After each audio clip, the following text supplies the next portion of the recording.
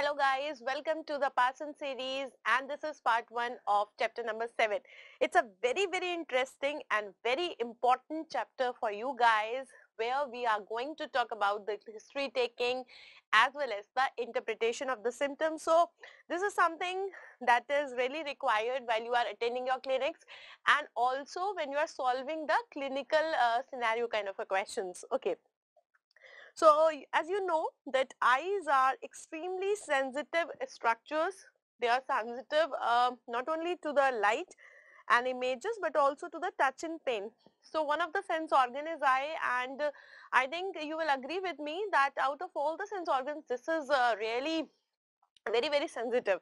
So it is therefore found that the ocular diseases frequently leads to the symptomatic disturbances, some of which can be non-specific, some of which can be diagnostic, and there are so many ocular side effects of the systemic drugs. There are so many ocular manifestations of the systemic diseases. More often than not, we are able to diagnose one of the important chronic diseases due to some manifestations in the eye. So I think this is really important, knowing the clinical symptomatology in the eye. Ocular symptomatology can be categorized into those caused by the anomalies of ocular motility, anomalies of the ocular surfaces, and the abnormalities which are affecting the visual apparatus. So they have tried to classify it into three forms. One is your the ocular motility, second is your ocular surfaces, and third is your the ocular apparatus. Visual apparatus means the ophthalmology part which is responsible for your neural control and the visual apparatus. So first we'll start with the anomalies of the ocular motility. Whenever you have some problem with the extraocular muscles, that may manifest as a asthenopia, eye strain, there is some difficulty in seeing the things, have a sensation of heaviness, or we have got the tiredness in the eyes, we have got blurring of the vision after reading or after doing some near work or after doing the work in the dim vision, or the patient may have diplopia or the squint is visible itself. So all these things, see, these will help you in understanding that when you have to think about the squint. So when you are getting all these kind of complaints, what you have to think is the disorder in the ocular motility or the squint. Okay, let's talk about asthenopia. Now, this is a frequent question of the students, that when you see the squint, okay, when the squint is manifest, that is not a problem. Immediately you come to know that there is some problem with the ocular motility and you have a problem with the neuromuscular coordination. But what about the latent squint? Many a times the parents, especially the mothers, are coming that the child is having some eye strain, complaining of those kind of things, not able to concentrate, not able to focus, or doing the near work in the dim light.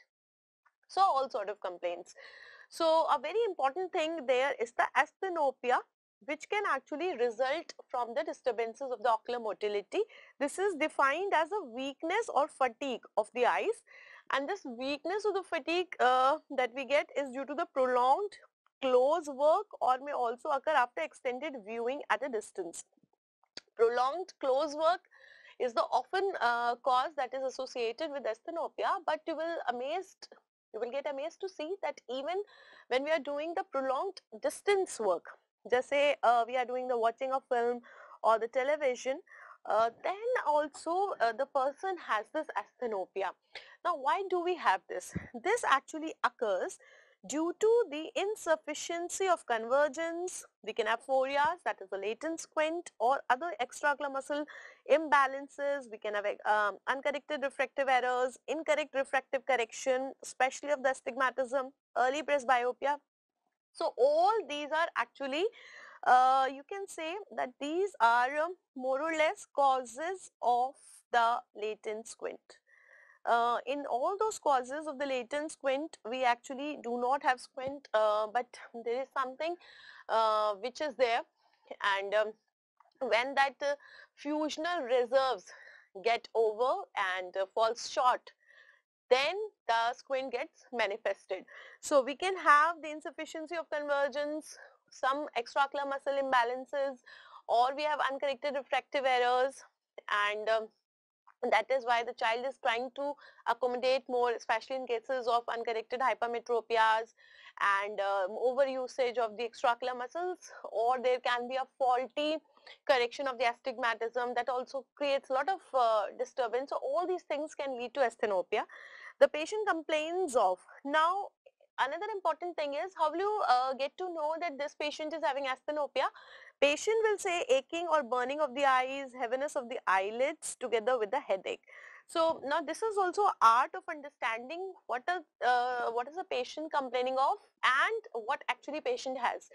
Many a times if the patient is literate, he or she is able to tell you accurately what is the exact feeling.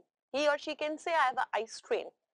But having seen all kind of patients are there related to the education, related to the strata, they may not use the correct word. So you should be able to identify. They will say that there is a burning, there is aching, they are feeling heaviness over the eyelids, or they are saying some kind of headache. So you should be able to identify that what is the complaint that the patient is saying and what is the actual problem.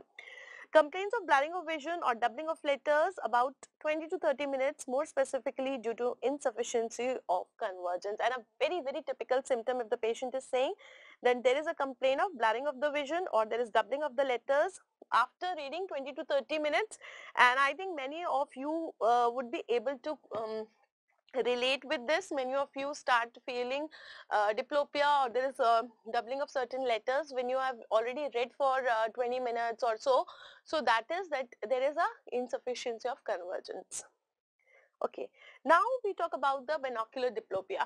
Now diplopia is a relatively simpler symptom, simpler in the sense that it is simpler to understand, because once a patient has diplopia, obviously that life becomes hell. But as an ophthalmologist, as an observer, if you get the complaint of diplopia, then life becomes more simple to evaluate. It is a subjective impression of two images of the same object seen by the patient when two eyes are open. And if the person closes one of the eye, you get only one image. So you are getting diplopia when both eyes are open. All right. Now this is due to the inability of the two eyes to move together synchronously. So therefore we are not directed towards a same target. So basically there is misalignment of the two visual axes, and because I have misalignment of the two visual axes, so both are not in correspondence to each other. When I do not have the normal retinal correspondence, the fovea of both the eyes are not corresponding, I will not have the simultaneous perception. Now if I do not have the simultaneous perception, there will be no fusion and therefore no binocular single vision. This complaint is encountered in the patient with the extraocular muscle paresis, restrictive squint, or the displaced globe. So I can get diplopia either in the true paralytic squint, or it can be a restrictive kind of squint, or there is a true displacement of the globe. All right. Now, another important thing is the diminution of vision. Diminution of vision, I think, is the most universal complaint of the patients who are coming to the ophthalmology OPD, and this is most widely used DD as well. Now, the commoner complaint of the decreased vision give an important clue to the accurate diagnosis. Important leading questions related to its onset would be the age at onset, whether it was gradual or sudden, both eyes simultaneously affected or not, characterization of the loss of vision, its duration, progression, worsening, improving, pattern, constant, intermittent, more for the distance, more for the near, episodic, periodic, associated symptoms, pain, redness, watering, photophobia, photopsia, floaters, diplopia, negative or positive scotoma, and peripheral field defects. Now, all these words you have used already in your notes in ophthalmology, and I keep on telling you that all these things are very, very important when you are assessing a patient. You have to take them as DDs. Whenever the patient you are examining is having the diminution of vision, ask for the time, what was the age of onset, how much is the duration, whether it is sudden, whether it is chronic, gradual, or it is painless, painful, stationary, progressive, the distance of vision, more clumsy at the daytime, more clumsy at the night time, more for the distance, more for the near, associated symptoms, floaters, scotoma. So all these things, because you know you have so many things in ophthalmology, and so many diseases can be resulting in the sudden painless loss of vision, or so many diseases can be giving you gradual painless progressive loss of vision. So obviously I cannot just rely on these two things. I have to ask about the other things. Patient may not be telling me about the photopsy or the floaters. He or she may not be able to correlate that this is a thing that may cause the diminution of vision. Pain is one thing most of them will tell them by themselves also, because that is hurting them. But otherwise other things have to be asked, because they may be, you know, realizing that there is a floater or a black spot going on, but they may not be able to correlate that this has to be told to you at the same time. So all these things have to be asked for. And while you are taking the clinical history, whatever things is confirmed by the patients that this is there, this is there, this is there, that will become your positive history. Now if you have asked for maybe 10 things, 3 you say it's there, so those 3 things will become a positive history, and the rest of the 7 things you have to say that there is no history of. So you are ruling out certain things due to those negative 7 symptoms. So that is again really important. Okay. Now coming to the frequent causes of decreased vision. What are the frequent causes of the decreased vision? Apart from the disturbances of the vision that we have discussed, their origin in the eye itself may be there, and other can be dependent upon the nervous pathways also. Okay, there are also certain visual field effects, then some can be peripheral. So this you already know, you have learned about so many kind of visual defects. There are so many causes of the diminution of vision. It can be optic neuropathy, it can be macular degeneration, it can be cataract, it can be cornea, it can be visual field defects, it can be visual pathway defects. So obviously. Now first talking about the 2 things, the myopia and amaurosis. Amblyopia and amaurosis, these are the terms which are used for partial and complete loss of sight respectively in one or both eyes in the absence of, very very important, in the absence of ophthalmoscopic or other marked objective lesions. So I've got 2 things, one is your amblyopia, one is amaurosis. Now amblyopia may, I have got just the partial one. Amblyopia is the partial, while amaurosis is the complete loss in one or both eyes. Now first talk about the amblyopia. Now this amblyopia can be unilateral amblyopia or it can be bilateral amblyopia. So partial loss in one or both eyes. So unilateral amblyopia is resulting from the cyclical depression of the retinal image due to the sensory deprivation. So if there is a absence of the stimulation in one of the eye, that is your sensory deprivation, that can also result in the suppression of one of the eye, that is called as a cyclical depression. So unilateral amblyopia may be due to anisometropia with unilaterally high refractive error, a condition curable with suitable spectacles in early life if sufficient perseverance is exercised. One of the very very important causes of unilateral amblyopia is if I am having unilateral high refractive error. So if I am having a very high amount of refractive error in one of my eyes, what happens? The person continues to see from the other eye, do not complain much, the work is going on, but obviously this patient will develop a preference. So other eye will be preferred, and slowly and gradually this eye is avoided. So person stops looking from this eye, no sensory stimulation, and due to that deprivation, suppression will be there and this eye will go into amblyopia. While on the other hand, if I look at the bilateral amblyopia is due to your bilateral sensory deprivation. If I have bilateral cataract, if I have bilateral corneal opacity, bilateral high refractive error. So if I am having a problem in both the eyes, it can be like refractive errors in both the eyes, cataracts in both the eyes, high amount of if it is especially high refractive errors, corneal opacity and the cataracts. Bilateral visual loss due to exogenous toxins with a normal fundus, that is called as the toxic amblyopia. Then there is also a term called as toxic amblyopia. Toxic amblyopia means if I am having the bilateral visual loss due to the toxins. Toxins may, even the drugs are included. and the fundus is normal, then that is called as the toxic amblyopia, but it is presently more accurately termed as toxic neuropathies or toxic retinopathies. Then you also get the bilateral visual loss in the uremia, meningitis and hysteria. So again, this will help you in taking the history. Suppose you are having bilateral visual loss and you are not getting any organic lesion, you are getting a normal fundus, inquire about the toxins, inquire about uremia, meningitis, hysteria, maybe the hysteria will go towards the psychiatric illness. Now we come to the bilateral amaurosis. Now if I talk about the amaurosis, first I'll take the bilateral one. It occurs particularly in the acute nephritis, especially in the pregnancy or after the streptococcal infection, in the chronic renal disease. Now these things will help you in solving the integrated questions with the medicine and ophthalmology.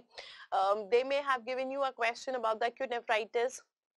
You are not focusing on the amaurosis and suddenly they ask you about the ophthalmology thing, that is your amaurosis, or it may be other way around.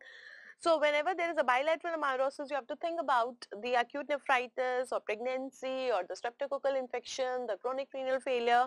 The onset of the blindness is usually sudden here. It's rapid, 8 to 24 hours. It says bilateral and complete. The fundus shows no changes. So there will be absence of the organic changes in both the amaurosis as well as the amblyopia. There in some cases, I can even have the coincident hypertensive retinopathy.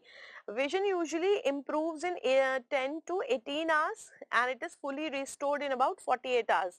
Usually, amaurosis is a word that we are using for the transient obscuration of vision. So, it is improving in 10 to 18 hours, fully restored, it is coming in 48 hours in uremic amaurosis. Now, this is again a well asked question. In uremic amaurosis, the pupils are dilated and they are generally reacting to light but showing that the lower centers are not affected. The condition is probably due to circulation of toxic materials which are acting on the visual centers, and in cases during the pregnancy, we have got the eclamptic retinopathy that is also there. So here the uremic amaurosis is very important. Acute nephritis, we have pregnancy, we have streptococcal infection, we have got chronic renal disease. All these things are important. Now a typical term that is called as amaurosis fugax. Now what is this amaurosis fugax? Amaurosis fugax is a transient monocular blindness caused by a temporary lack of blood flow either to the brain or to the retina. Transient monocular. So if I have a transient loss of vision in one eye, and that too due to the loss of blood supply. Loss of blood supply to the brain directly or to the retina. Now it is related to, most of the time it is related to the atherosclerosis in the blood vessels which are supplying the blood, brain or the retinal region, and resulting from the plaques in the carotid artery. So when I have the carotid artery embolism, carotid artery diseases, I can have this transient ischemic attacks due to the ocular ischemia that may result into the amaurosis. These block an artery for a while and then move on, resulting in the loss of vision for the duration of the blockade. So basically why it is transient, they are blocking it and then they are moving in, they are blocking and moving on. So for that particular period where the blockade was on, that time we can have the blockade. Okay, the onset is acute. Episode usually lasts for several minutes. So again, important thing is that this episode is actually lasting for the several minutes if I talk about the amaurosis.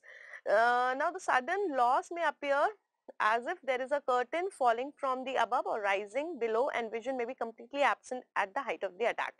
So now if they have given you this line, you may get confused with the curtain like effect in cases of retinal detachment, or they can ask you where else you can find this curtain like effect. So it is also in cases of the amaurosis. Recovery will also occur in the same pattern, examination during or shortly after an attack. So you will get to see retinal ischemia. It may be in the form of retinal edema, hemorrhages, and emboli can be there where you have got the fibrin platelet aggregations. They are originating from the surfaces of the atheroma within the carotid artery. So you can have the carotid artery plaques, Hollenhorst plaques can be there, atheromas can be there. We can have these crystals over the aorta. Repeated episodes of amaurosis fugax indicates the need. Now see, they could have asked you this, that the person has got so many attacks of amaurosis Okay, so whether the patient requires this arteriography or not. So it is the repeated attacks of amyloidosis fugax that indicates the need for the arteriography, especially if there is transient cerebral symptoms. So this is the main thing that could be asked in the question as well. Okay, now we come to the cardiovascular abnormalities. Now persons having the cardiovascular abnormalities, valvular defects, arrhythmias, even these people can come up with the myrosis. So again, a very important thing, there's no need to cram like DDs. You people must have seen that, books says that the DDs of this is 1 2 3 4 1 2 3 4, like, but if you learn like 1 2 3 4, you will forget also 1 2 3 4. But if you grasp the concept that why do we have a myrosis, and what are the conditions where I will face these conditions, and obviously they will become the cause of amyloidosis. Now there can be prolapse of the mitral valve, that can also give you a certain similar kind of a history. So all these will become your causes of the amyloidosis or the DT of the amyloidosis. Then there is another thing called as the fibromuscular hyperplasia. It is an entity occurring in young females where I can have the proliferation of the medial muscular coats of the medium-sized blood vessels. We have carotid artery, renal artery, vertebral artery, and a very, very important thing here, the angiography will show a string of beads sign. So when you have fibromuscular dysplasia, okay, fibromuscular dysplasia, fibro and muscular. So you have got the medium-sized vessels, and there you get this characteristic string bead sign. Migraine. Migraine is an occasional cause of the unilateral vision loss, and many times what happens that the person is coming up with these kind of symptoms, we confuse it with the migraine, and we are sending back to the medicine people, and then after a couple of weeks they find out that they are not getting improvement with the migraine treatment, and then we start evaluating in the other directions. So some patients with the migraine have a retinal manifestations presumed to be secondary to the vasospasm of the retinal vessels, and this may be substantiated by the presence of edema in the retina. Even some certain theories also say that in cases of migraine, we do have some ischemia and vasospasm in the retinal vessels, and that is why similar kind of complaints could be there. Another important thing is your optic nerve head edema. Optic nerve head edema may you can have brief or transient obscuration of the vision. Again, this is very, very small, like it is just 30 to 60 seconds. It may occur bilaterally or unilaterally in patients with asymmetric disc edema. If I am having an asymmetric disc edema, then that can lead to the increased intracranial pressure, so giant cell arteritis. So even the giant cell arteritis can lead to this transient ischemic attacks, that is just for 30 to 60 seconds. Then another important thing is your venous testis retinopathy. Venous testis retinopathy may also present in a similar way, but what are the other things that you have to search for? The microaneurysms, we have punctate hemorrhages, we have got certain patches of neovascularization, and the symptom of visual obscuration originates from the ischemia. There is anoxia, there is occlusion of the internal carotid artery. So if I have some occlusion at the level of carotid artery, at the level of we have seen renal artery, vertebral artery. Can you see? They can give you any example. Question could be asked with respect to carotid artery, renal artery, vertebral artery. Then we also saw the these your uh, fibromuscular dysplasias. Then you have seen the optic nerve decompression, the giant cell arteritis, and also we are talking about the internal carotid artery. So wherever I have this kind of a problem, wherever I have got the ocular ischemic syndrome, I can have this amyloidosis. The retinal artery pressure is invariably low, and I can also have ischemic orbital pain. It may be prolonged by anoxia, which is lessened by lying down. So look at the picture here, and what you are going to find. So if you look at the fundus finding of the venous testis retinopathy of a patient, you can see the occlusion of internal carotid artery, dilated, dark and irregular veins. So look at the picture here. You are clear cut seeing dilated veins, irregular veins, So they obviously, just by looking at this, nobody will ask you to make a diagnosis. They will have to give you certain history, certain other signs also, and along with this, if they are giving you this kind of a fundus finding, then you are sure that we are dealing with a case of this venous testis retinopathy. And once a diagnosis is sure, treatment is not a problem. You can easily treat with the aspirin, or Percentin may alleviate the symptoms. Okay, we can also do this disobliteration of the carotid for an isolated atheromatous plague, or the patients who are having the transient ischemic attacks of the retinal origin, they are less likely to develop a hemiplegia. Um, but those who are having some problem from the cerebral origin, okay, see, I can have the transient ischemic attacks due to some problem in the blood supply of retinal vessels also, and the cerebral vessels also. Now, which is more severe? So obviously the one which is supplying the cerebral vessels is more severe, and that is having more chances to develop the symptoms like stroke and hemiplegias. Then another important thing is your gaze-evoked amaurosis. Gaze-evoked amaurosis is defined as a transient monocular loss of vision occurring in a particular direction. So, like it was a gaze eccentric nystagmus, similarly is your gaze-evoked amaurosis. So, whenever the person is looking in that particular eccentric gaze, then you are getting that transient monocular blindness. It is pathognomic of the orbital disease, commonly known as the orbital nerve sheath meningioma. So I think this can again be asked as a direct question, that when you have this optic nerve sheath meningioma, the person could be having this gaze evoked amaurosis. The possible mechanism is the inhibition of axonal impulses, or the transient optic nerve ischemia could also be there. Then talking about the visual field defects, they are saying that they will be dealing them with the separate chapters. Coming to the night blindness. Now another important thing is, you have seen so many places we have a clumsy vision during the daytime, so many places we have got the clumsy vision during the night time. So day blindness and the night blindness. Inability to see in the low light conditions occurs most frequently.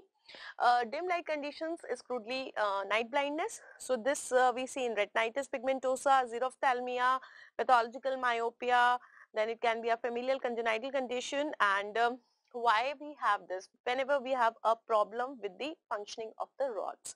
In xerophthalmia, symptom is a manifestation of deficiency of the fat soluble vitamin. It also occurs in the diseases of liver like cirrhosis, or with the use of phenothiazines, or it may be associated with certain symptoms of neurosis and malignant. So the common ones you already know, retinitis pigmentosa, pathological or high myopia. Then we know about the vitamin A deficiency. Then you can learn some of the more one whenever we are having the problem with the liver, or the drugs also, the phenothiazines. I think this is important because nowadays there is a trend of asking the questions related to the ocular side effects of the systemic drugs. That is why again I have recorded a separate video on the ocular side effects of the systemic drugs also. Then as against the night blindness, we can also have a day blindness, that is called as the hemarlopia. So when there is an inability to see clearly in the bright light due to the poor light adaptation, that is called as the hemarlopia.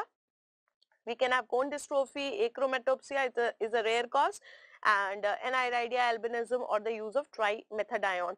So when the person is not able to see clearly in the daylight, so daylight may they are talking about the actual problem with the cones, but relative day blindness we were seeing in the nuclear cataract, posterior subcapsular cataract, cupuliform type of cortical cataract. There also we were getting the day blindness. But if I talk about the actual cones problem, it can be a cone dystrophy, it can be achromatopsia, iris is not there, so it's not able to take the light, or this is albinism. And another important one is the usage of the drug, that is trimethadione.